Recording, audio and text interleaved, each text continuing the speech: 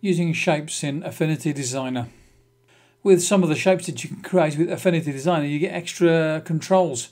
So for instance, on this one here, I'm going to create this cog, and with this cog I can change the inner radius of this. So if I click on that button there, set the inner radius, I can move this slider up and down there and change the inner radius, as you can see there. I can also change the whole radius, so let's just click on this one up here and move this slider across, and that whole radius will go in and out as a percentage of the whole thing. Tooth size also can be changed, so once again click on that button there and move that way, and you can see all the tooth size is changing. And I can even change the number of teeth that's on it as well, so tap on that one there and change that, and I've got more teeth on there as I require. Let's have a lot of teeth on there, and we'll go for the inner radius being a bit smaller than that, or a bit larger I should say, and we'll move that out to there, make it more like a cog. And I can even change the notch size, so let's go to this one here, moving this one in and out, and that just changes that bit in there, as you can see what's going on there. So that's a nice little way of doing those sorts of changes to that one there.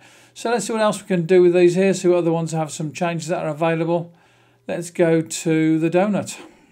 And with the donut, let's hold down the shift key, constrain it to a circle. And with this here, we don't have so many changes that we can make to it. I can change the size of the line, so if I want a thicker line with it, I can do that quite easily. I can change the whole radius, so at the moment it's set for 50%. I can change that so the whole radius is smaller or larger as I see fit. So if I want to put in something like a fountain fill in there, I can put a fountain fill in there. With the fountain fills, since we're on fountain fills, let's see what else we can do with that. So say I want to change this colour here, this end of it, I can grab a colour and put a colour in there. And if I want to change the other end of it, just select it and click on that there, and the colour is changed as I do it. That's a nice way to change colours. If I want to add a colour to the fountain, I click on that there and add the colour, and as you can see we've got a different colour in there. I can also change where the colour changes, so there you can see the colour is being moved into that area there, or I can move the whole colour up and down. So a couple of different ways you can change the colour within one of these gradient fills. You can also have different types of fills, so this one here is a linear one, so if I want to go for an elliptical one I can change that, and with the elliptical one it changes in some slightly different ways. So there's the ellipse at the top there. So I'll tell you what we'll do, we'll move it over onto this one here, and we'll go back to the fountain fill and put a fountain fill in there. Let's put a radial fill in there, move the centre of the radius into there, move that up there. So you can see I've got the radius fill there, that dot there is the radius, and I can put another colour in there. So let's go back to this end one, we'll leave that colour the same, and put a dark colour in there.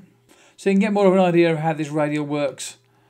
And I can move that colour up there so I can have the dot in the middle a little bit smaller. And that'd be quite good if I did that inside a circle, make the circle look more like a sphere.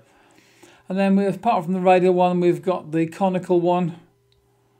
And I'll never find the conical one that useful indeed, but it's something there that you could use if you wanted to.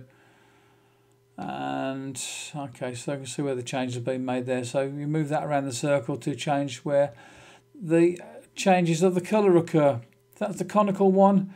And then we've got the bitmap. So with the bitmap, you can obviously pick a bitmap from some place or other. So let's choose this, and I'll put the bitmap in there. And I've got a picture in there which is from a photograph that I took, and I can change the way that fits in there, and there you go. I've got a bitmap as a fill in there, and that comes from using the fountain fills. So there you go, there's one or two more things you can do with these shapes and with the fountain fills. Affinity Designer Mac 20Q tutorials.